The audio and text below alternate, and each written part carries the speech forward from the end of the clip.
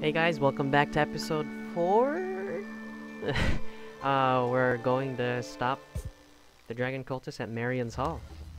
And we also have this new look from the— oh, hi guys. Great, can't even talk.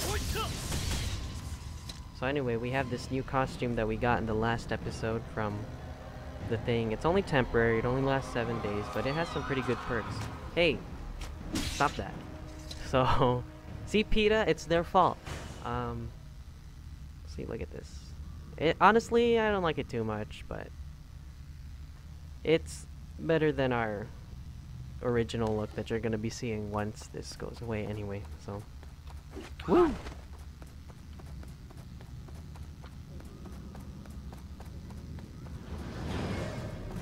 Whoa. Okay, I am just unstoppable with all the stats that came with this. That's funny. Wow, that's a lot of damage. 5k. I mean, I'm only level 7. I do like 40k, something k in my level 66, but I mean, for a level 7 character, this is a lot of damage. The fact that I'm one-hitting them. That's awesome. Okay, we'll get through this faster. We could probably do like 80 million dungeons in one video. In a span of 5 minutes. I'm just kidding, I wish. Just kicking them. Like that.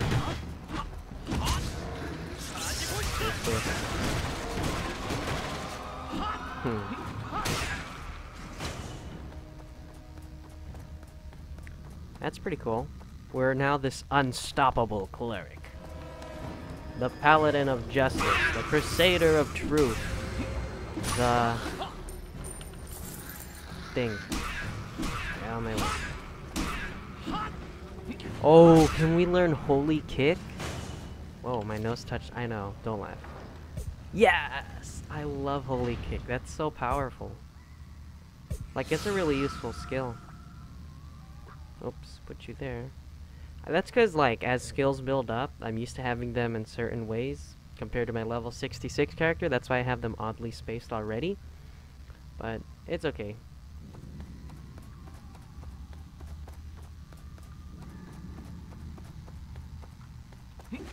And we're already at the boss dungeon level.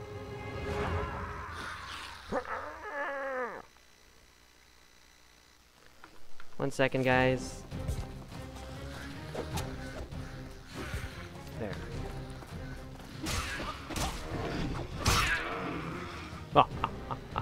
Are you really prepared to take me, you fool? Prepared.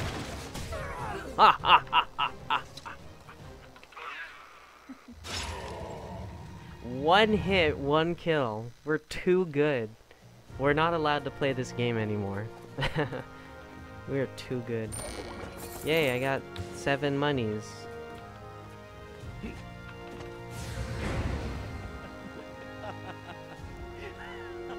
I seem like a bad guy now. The tides have turned. Ah, it was 1. I bet it'll be 4 next time. Thank you. I need good armor. See, on top of your armor, the costume's armor also adds on. So, oh, forgot to do that. Thank you.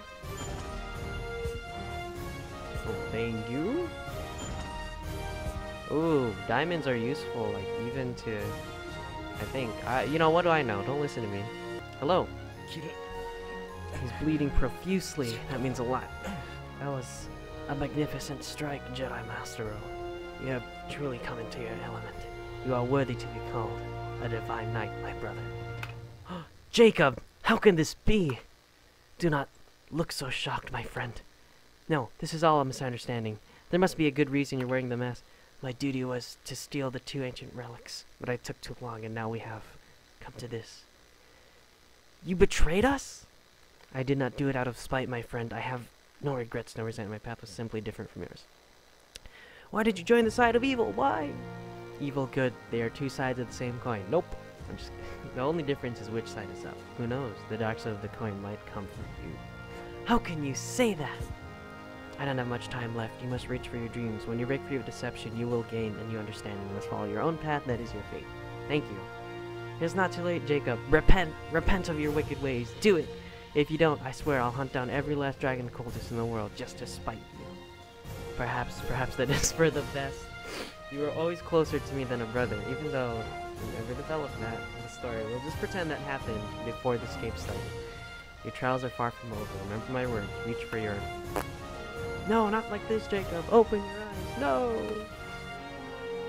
A faint smile crosses his lips. He falls still. You shout his name, but there is no answer. Eventually, you stand, feeling an ache in your chest, a wound left by a betrayal of trust and a glimpse of things beyond your understanding. What I don't like is that your cleric attitude kind of disappears as you play this game, because when you start doing the main quests that are kind of like for everybody, you kind of turn into this teenager thing. Well, you know, what do I know? Jacob, no! Thank you. I'm here all night. Morning, day, whatever. Well, it's truly fitting for my upgrade from this chapter. My new look. It's all fitting, just like an anime. Here, hey, what's wrong? Don't tell me. Did you lose the dragon cultist? Where are the relics? I have the relics. You have them? Excellent. This is fantastic news. But why do you look so glum? Tell me everything. I unmasked our dragon cultist. It was Jacob. Brother Jacob! That cannot be! How could one of our own have fallen so far? He seems so righteous. He warned me not to be too trusting. He said I would only get hurt. I never guessed he was warning me about himself. Brother Jacob. I still don't understand. What could have motivated him to betray the will of the goddess? I can't imagine what Brother Jacob's intentions were. But maybe he wanted you to stop him. You said he didn't fight back. Jacob, what was that dream that you had? Why don't any of your words make sense? Ooh, we get to picky. I'll take the mace, of course. Or shield? It's hard to come by shields. I'll take the shield. I know it will be difficult, but there are still things left for us to handle. Let's keep this between us. Let's just say Brother Jacob was slain by a dragon cultist. Okay. Now, we should return the vision orb and the sage's cane. You talk to Leonard. I'll return the vision orb to Lady Cynthia. I can't believe we'll get to see the prophecy with our own two eyes. Yoshine Kaoga, yukuni haunike. Goddess's toenails. You really did it, huh? Hell of a job, kid. Maybe you divine knights aren't all screw-ups, though you're following the wrong guy. Now, for the sage's prophecy. What is the sage's prophecy? Long ago, the sage predicted that there would be two omens to signify the end of the world. The star of birth signaling the birth of a prophet, and the star of the ancients signaling the awakening of the prophet. Two stars and a prophet, huh? He said the prophet would one day save the world from catastrophe. If I know how. Anyways, the star of birth appeared a couple of days ago, and just recently, the star of the ancients showed up, meaning the prophet has awakened. His Holiness Pontiff Tarim saw the appearance of the star of the ancients, so he entrusted me with the sage's cane. He instructed me to combine the cane and orb at the place rich with mana, and the prophecy would unveil to me. Why didn't you contact Saint's Haven about this? The Divine Knights would have helped protect the cane. Goddess, you knights are in vain. Why is everything always gotta be about you? See, His Holiness suspected that there would be dragon cultists hiding within the Divine Order. He didn't want news to reach their bloody ears. Bah, what's done is done. We've got the relics now, don't we? Anyway, Cynthia will be here soon for the ceremony. I think you've earned the right to see the prophecy too. I think it's cutscene time, guys.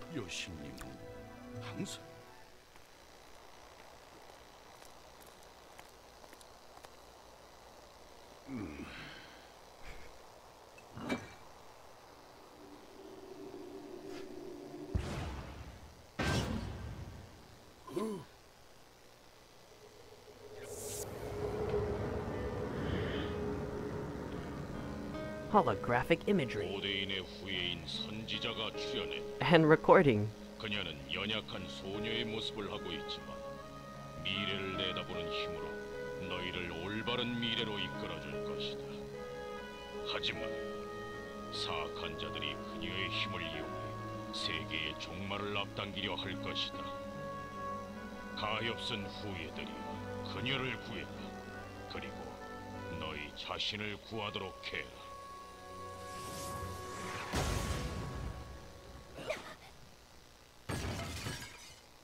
So if you played the Prophecy and you weren't listening, that'd be it. Well, now we know who the prophet is. It's always some girl who, or person who appears to be ordinary but really isn't. 내게 할 말이 있는 모양이지? The prophet is in danger. Blast it all. We must rescue the prophet. The Divine Knights would be happy to assist in any way we can. I don't like it, but our options are limited. Fine. Inform Thomas of the prophecy and request his help. The prophet's well-being lies in your hands now. 여신의 가호가 자네와 Yes, sir. 함께하길. Well, guys, I believe we're ending the chapter with these last few lines of dialogue. Good news, I've heard from Saint's Haven. We, the 4th Divine Knight Corps, have been dispatched to Carderock Pass, along with the 2nd and 3rd Divine Knight Corps. However, well, the cultists have infiltrated the Divine Knights, as we've clearly seen. I don't know that we can trust the Divine Order. I know their voices, by the way, change every episode, like sometimes they do it, sometimes they don't. Hope you're not dying. There's only one thing I could do. Effectively, immediately, I hereby expel you, Brother JediMasterOW, from the Divine Knights. What do you mean, Brother Thomas? You are the only one I can trust, and you must be free to uncover the truth behind all of this. You cannot do that if you stay with the Order. No, Brother Jacob was right. You must be free to follow your own path. Only then will we get to the bottom of things. But without the Order, I have no direction. I don't know what to do. Your mission is simple. Rescue the Prophet. That is the last mission I give you. And though we may not belong to the same order, you will forever be my brother.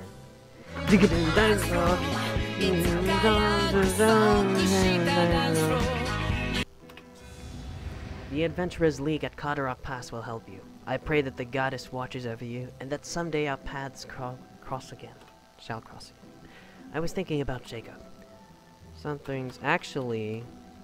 Well, guys, that just about wraps up this first part in the storyline of the Cleric in Dragon Nest. Let's see if I can pull up the thing here. This wraps up chapter 1, I believe. There is one more kind of side story where you get to piece together all the missing links of the story that we'll take care in the next episode. Thank you for staying with the series. If you've made it this far, this is chapter 1 of the Cleric story in the Dragon Nest. Stay tuned for the next chapter, guys. Thanks for watching, and I'll see you soon. Bye.